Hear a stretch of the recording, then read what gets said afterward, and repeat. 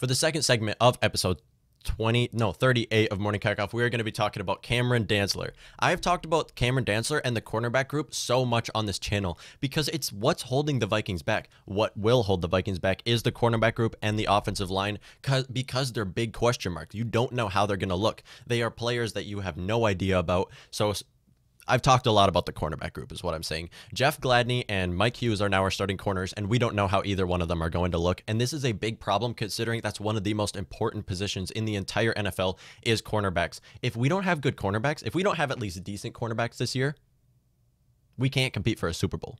That's how important the position is. Now, our secondary is not ranked at the very bottom, although it probably should be. It's not ranked at the very bottom because we have probably the best safety group in the entire NFL. Anthony Harris is the most underrated safety and such a good player. Great with his feet, great with his hands. And Harrison Smith does not miss a tackle. Harrison Smith is so smart up here, and he does not miss a tackle. He knows where to be on every single play. He can read offenses really well. So our safety group and Eric Kendricks are the reason why our secondary is not ranked very low at all. But when it comes to the cornerback group, because we don't know how any of them are going to look, it's kind of a big question mark for the Vikings. I mean, are they a competitor for a Super Bowl? We don't know because we don't know how their cornerback group is going to look.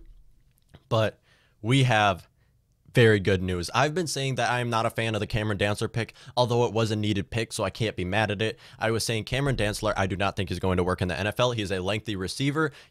He can move well. He's a lengthy receiver who misses tackles, and that's what you want in the NFL is someone who can make all the tackles and keep with his guy. Cameron Dantzler is pretty good at man coverage, though. He can do man or zone coverage, which is why it wasn't a terrible pick. I mean, coming in the third round, a lot of people were saying that Cameron Dantzler is a steal of the draft for the Minnesota Vikings. I disagree completely, although I did think Cameron Dantzler was going to go earlier than that. He is a big red flag for every team to use that much of a pick on, which is why 32 teams passed on him, including the Minnesota Vikings twice. He could have went in the first round because he gave up one touchdown in Mississippi State of his entire career there. He gave up one touchdown, but that's because people just didn't throw on his side of the field. He was a great corner, but translating to the NFL, I don't see it very well for Cameron Dantzler because of the way he's built, because of the way he can't tackle.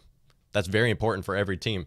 Now, Cameron Dantzler, Mike Zimmer has talked on Cameron Dantzler and said that Cameron Dantzler is a pleasant surprise or something like that, whatever Mike Zimmer says, during the NFL training camp when it was a press conference for it. This is what we need. We need some good news at cornerback for the Minnesota Vikings after losing Trey Waynes, after losing Mackenzie Alexander, after Mike Hughes getting injured every season, our first-round draft pick, after losing... Who else did we lose? Oh, Xavier Rhodes. Okay, we don't care about Xavier Rhodes anymore. He flopped terrible last season. Still, we took Jeff Gladney. We don't know how he's going to look. He's a starting corner, and on a team that is trying to compete for a Super Bowl, having a starting corner, your two starting corners being players that you don't know how they're going to look is not what you want at all in the NFL, which is why I thought that the Vikings were going to take a corner or trade for a corner in free agency or trade with another team. They did not do so. Instead, they drafted corners many times. Now, right now, our cornerback group is very deep. We have a lot of corners. We have, of course, Mike Hughes, Jeff Gladney, and now Cameron Dantzler, who is probably going to be a starting three-corner, slot corner, somewhere around there. I'm so happy about this. This is exactly what the Vikings need. We have not had good news in some time with our Vikings defense, especially at the cornerback group. I didn't want Holton Hill or Chris Boyd to be our three-corner at all. Now, I was saying I don't think Chris Boyd is going to be playing the cornerback role at all. A lot of people are saying Chris Boyd could be this player that breaks out for the Vikings. I don't see it happening. I don't think Chris Boyd will at all. He's going to be played in special teams, will do great in special teams, as well as they drafted a guy named Harris Hand. He's going to be another player that they will use in special teams. Didn't know who this guy was in college, not going to lie, but I looked into more of him, and they're probably going to use him in special teams the way that he plays. I don't see these players playing as corners, really, except for garbage time and other games that don't really matter. So this is so great for the Vikings. He broke Mike Zimmer was talking on him. He said that he picked off Kirk Cousins, of course, and he broke up passes against Adam Thielen. This is impressive. Now, is it going to work in the NFL? I don't know, because you can't base it off of training camp. He will get a contract, though, and hopefully it will work. He did fall to the third round, and it was a fall for him because he was expected to go sooner. People were saying it a steal. I disagreed. And so did the other 32 teams that passed on him twice. They all passed on him. In fact, if the Vikings didn't need a corner, I don't think they would have went with Cameron Dantzler either because of the red flags that he has. So this is really good for our team because this is what we need. We need at least someone who can fill in for Mike Hughes that is not Holton Hill. Holton Hill is not a bad corner. He's a corner that you want to keep on your active roster. But to fill in for Mike Hughes, I don't see them doing that anymore at all. Cameron Dantzler, use him to fill in for Mike Hughes. We have to assume Mike Hughes is going to go out with the injury again because it's happened every season. And we have to hope that Jeff Gladney also looks good. If Jeff Gladney and Cameron Dantzler look good, this is a scary team. The Vikings can really compete for a Super Bowl depending on how Jeff Gladney and Cameron Dantzler look.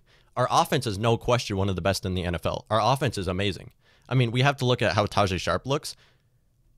But outside of that, our offense is great, undoubtedly. I mean, our offensive line has some big holes. Okay, a lot of holes in the offensive line. But really, you can buy some time. Our tight end group is good enough. C.J. Ham is one of the best, probably the best fullback in the entire NFL. Our offense is no question great. We can still get to the passer. I mean, it's a little bit harder without Everson Griffin, but with Afadi, with Danielle Hunter, okay, we don't have Mike Pierce anymore. He left. But we can still get to the passer without blitzing. Although they should blitz more. I think that they should blitz Harrison Smith more. They should blitz Anthony Barr more. We can still get to the passer is what I'm saying. And our secondary looks great outside of corner, which is the most important,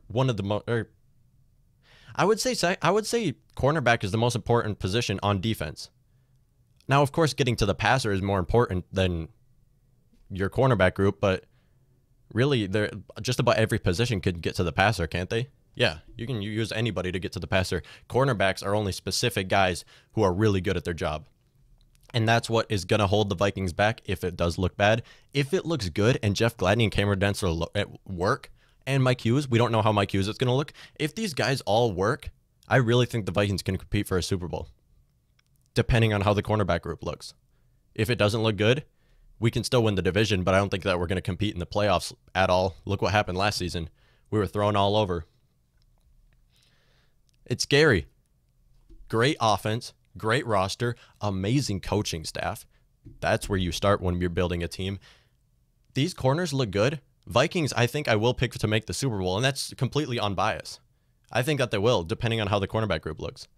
They're going to be my Super Bowl pick for the NFC. We have to see how the cornerback group is going to look first. Thank you for tuning in to this segment of Morning Kickoff.